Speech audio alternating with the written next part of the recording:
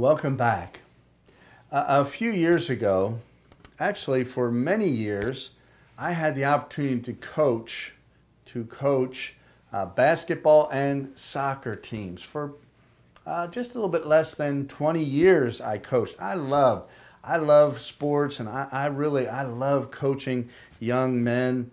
And one of the things I would do, we would practice all week. And during that practice time, I would teach and teach and teach. I would try to explain to them different things that we wanted to do so we could win when the game came. And we would practice and practice and practice. And then the game would come.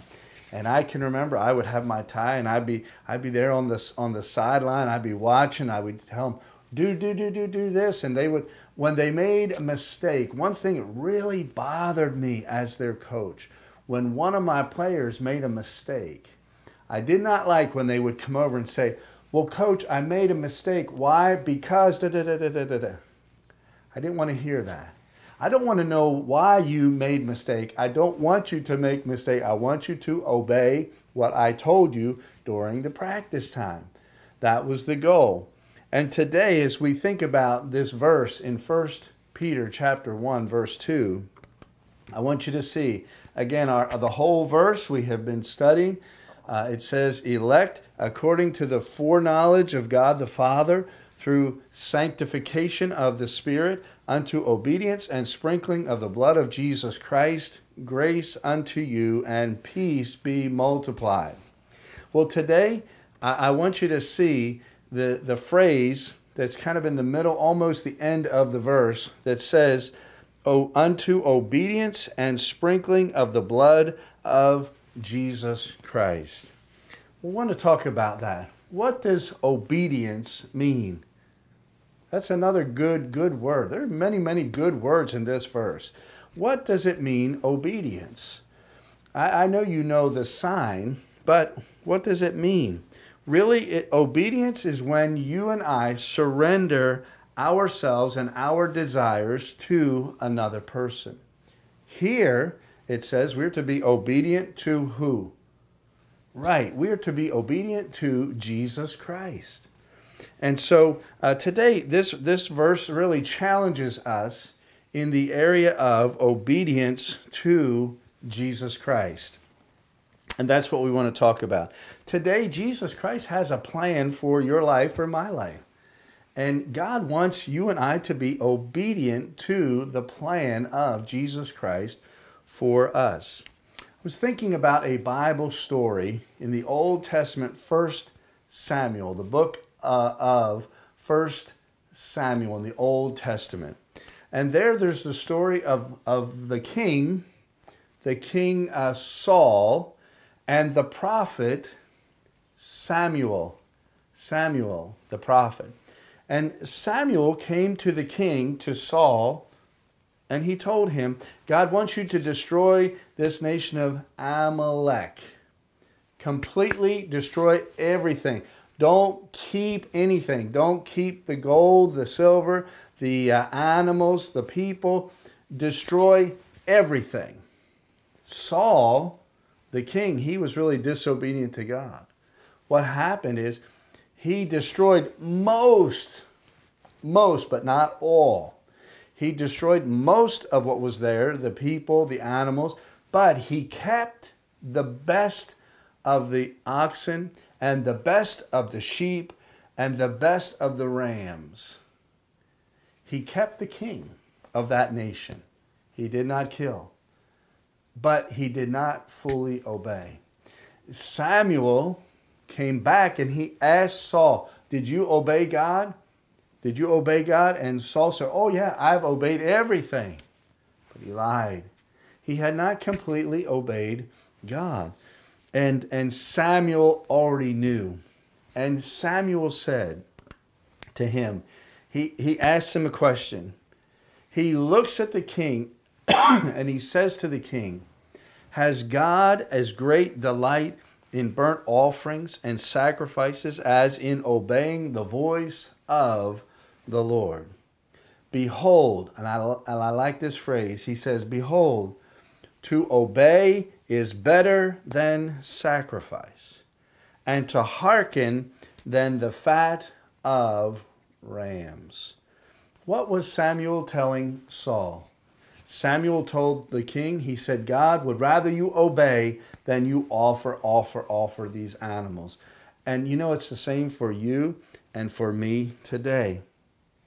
This verse challenges, it challenges us back to this verse. God wants us to be obedient to the sprinkling of the blood of Jesus Christ. Well, I want to ask you the question, what does that mean? Obedience and the sprinkling of the blood of Jesus Christ. What does it mean? Let me explain to you. That blood of Jesus Christ here is very important. In the New Testament book of Hebrews chapter 9, verse 22, it says, and almost all things are by the law purged with blood.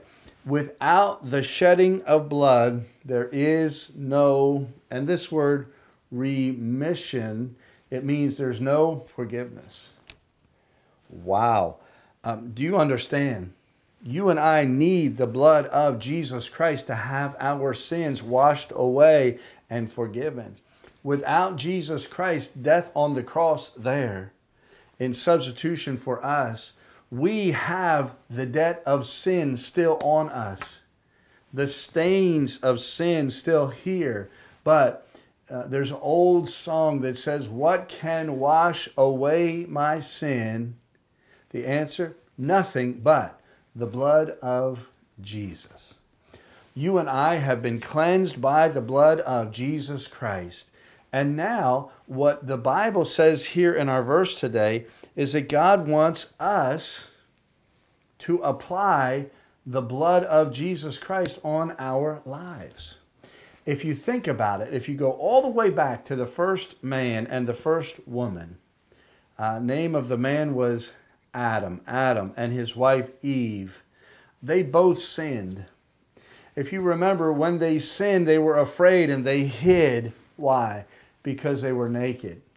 They hid themselves because they were naked and they were afraid. And God said, I know your sin. And God provided for them the skin of an animal. So I want you to know, some animal had to bleed and die to give their skin to Adam and Eve to wear for clothing.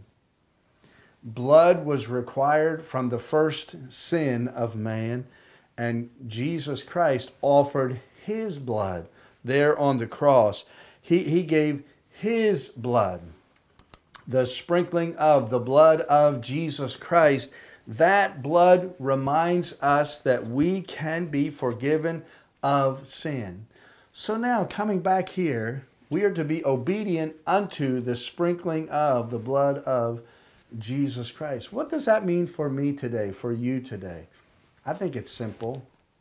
Jesus Christ's blood represents the forgiveness of God. But many people out here that you and I, we're going to meet this next week, many of those people, they don't know about Jesus Christ's death, burial, and resurrection. And God wants you and I to be obedient, to go and tell. God wants you and I to be willing, not to hold for ourselves this wonderful truth that we can be forgiven of sins. Don't hold it for yourself. God wants you and I to tell it wherever we go this next week. So I want to challenge you. Be obedient to the sprinkling of the blood of Jesus Christ. Don't hold that message to yourself. Tell the people that you will meet this next week about Jesus' offering of forgiveness of sin.